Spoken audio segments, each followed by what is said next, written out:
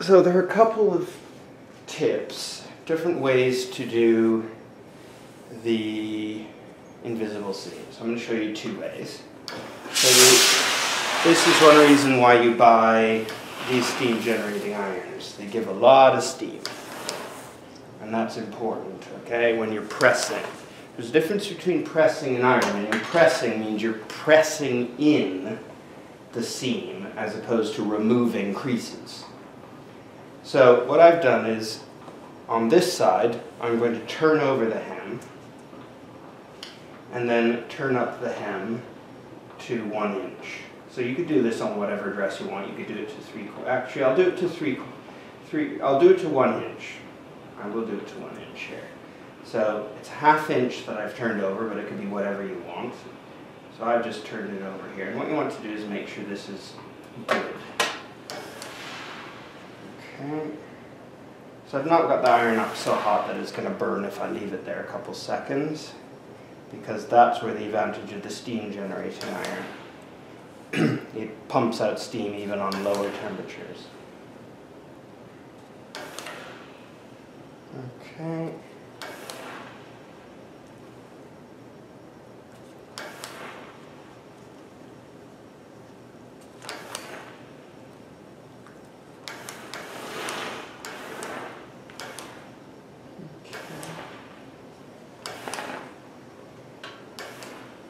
And that's good and secure now. Right, on this side, I'm going to keep the raw edge. So one way is you could zigzag over the edge to hold it down, which I will do. But then, or if you don't want to do that, there's lots of different, but I'm just going to do, so if you don't have the space to do the extra, you just do 1 inch. So that's going to be on this side.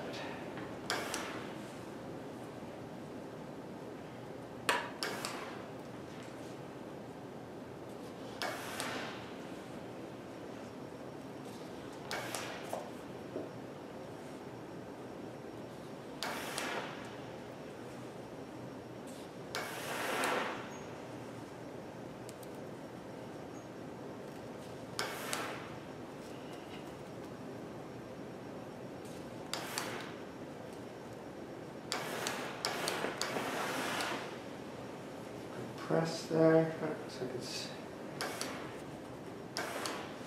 slightly bendy. That's how it is. Okay. You have to make sure it isn't just twisted on me, so I'm going to press it back so it's not twisted. So one's got a raw edge and one's got a folded edge. So you can see the difference there. Let's just make sure you can see what's going on, and we'll zoom in. So there's the raw edge and there's the folded edge. So depending on what you want, both of those are viable options. You just have to keep in mind that you must do something with this to keep it from unfraying. However, if you're putting a lining in and hand stitching it to that, then it doesn't really matter because you'll be keeping it on the inside and it will be less likely to fray. So you can just do a straight stitch along there, 2 straight stitches or a zigzag, and then it'll be protected in the lining. But anyway, there's that. So we will move over to the machine. So I have a 1 inch seam here, and I've put my seam guide at 7/8. So instead of 8/8, I've done it at 7/8. You could do it at 6/8 if you want. But what it means is the straight part of the stitch is going to always be where at the correct place. So the idea is you want to make sure that you're leaving either 1/8 or 1/4 inch to sew on. So you put it, so you're sewing on the straight bit at 7/8 of the seam. And to do that you have to put your seam guide here at where you want to sew on the straight.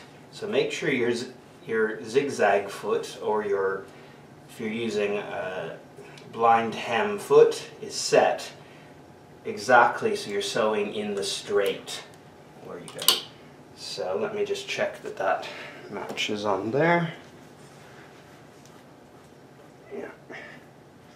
So that's how it looks from that side, and what I'll do is I'll show you from the other side, because that's... So here we are. So we are now sewing on the finished. So I've got it set so it should sew straight here without touching the fabric, and then it's going to zigzag over, and it does 2 on this particular attachment. And you just have to make sure that you keep that always perfectly.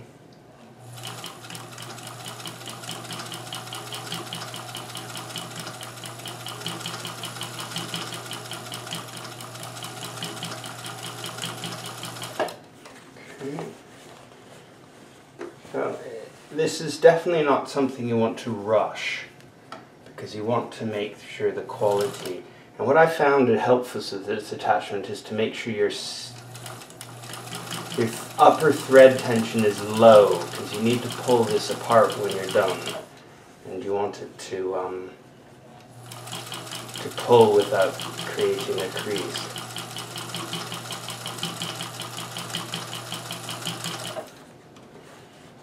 So you could go faster than this if you want, but I'm in no particular hurry.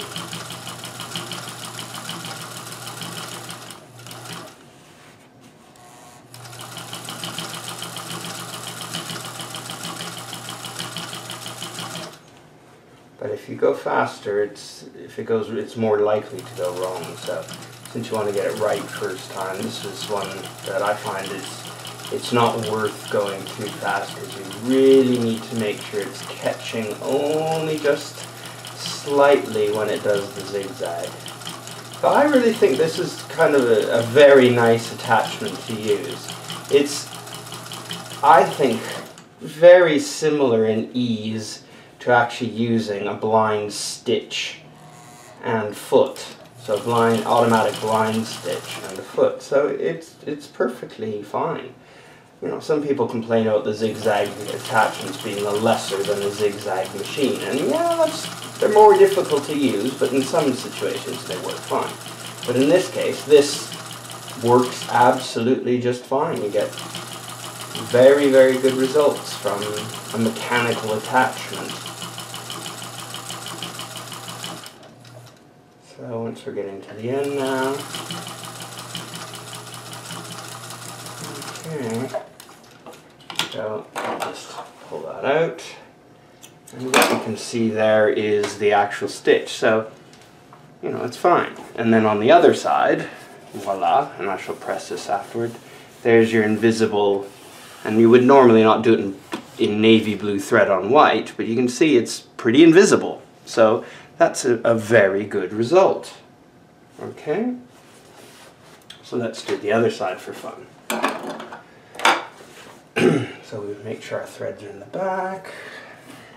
And this time we're sewing on a raw edge, so it's actually a little more difficult to gauge where to sew. When you've got a perfectly pressed seam, it's a lot easier. So sometimes you'll find it's worth doing the pressing. However, I'm not going to do it here just for fun. So because you've got a raw edge there, it's a little more difficult to get it perfectly lined up.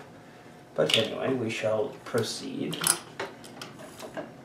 So there's the zigzag, and there's the straight, zigzag.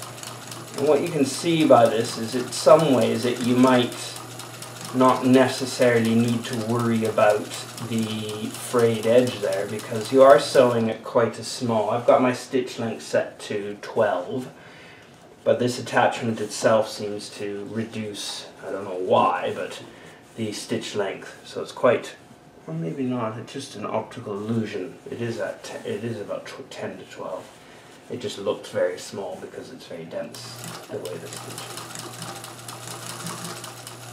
So I'm getting this done. So this is a lot faster than sewing these hems by hand. You know, and I don't have the luxury of getting a blind hemming sewing machine. I could do, but I'm so short of room, and I don't often need anything fancier than this. This is pretty good. Considering, you know, I don't do miles and miles and miles and miles of blind hems except when I'm making home curtains. And this will do just fine. I mean, it doesn't take very long to do, even 60, well, in my case I had 20 meters of curtains to do, and this worked absolutely fine.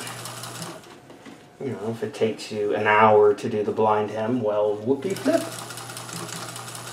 And it's a very, you know, it's a very nice, peaceful thing to do this on a Singer 201 here, which is what I'm doing on with the Singer blind stitch attachment.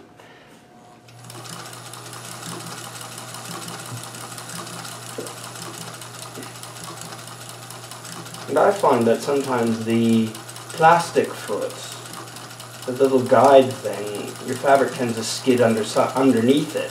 Whereas because this attachment has to be quite firmly placed, it's less prone to escape. So actually I find it gives a very, you know, in some ways a better result. So there it is sewn like that. And that's how it looks on that side. So obviously if you're joining lining and stuff, you wouldn't have to worry. So I'm going to give this a press and let's see what it looks like.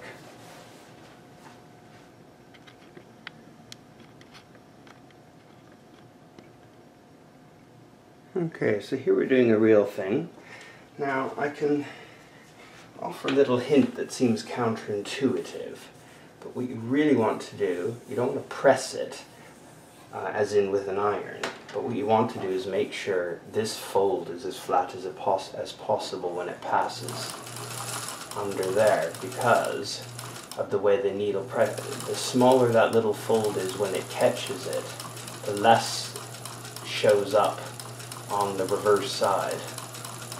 So that's the easiest way to be sure that you get a really good invisible. So what I'm doing is just dragging my hand along this seam to keep it good and flat, and then what you can do is press it out when you get finished. It'll be more invisible that way. Even though it seems like you're pressing in a seam, what you're actually doing is just making sure the needle catches as little fabric as possible.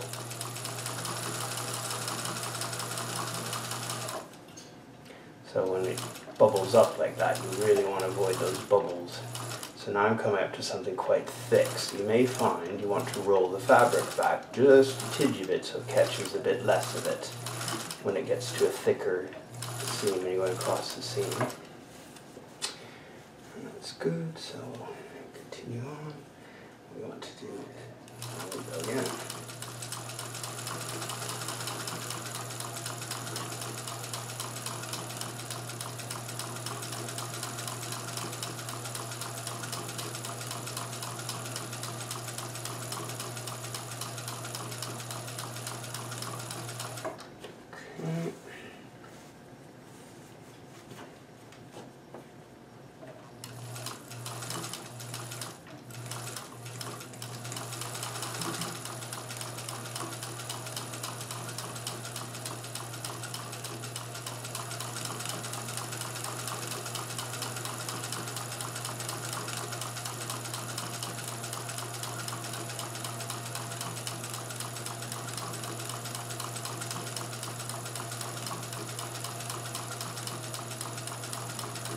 This is very, very, very long. It's all around. So I shall show you the finished product.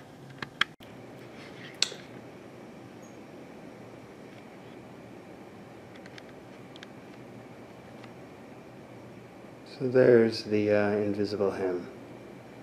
See it there? Zoom in on it. It's pretty good, isn't it? I mean, if you do it by hand,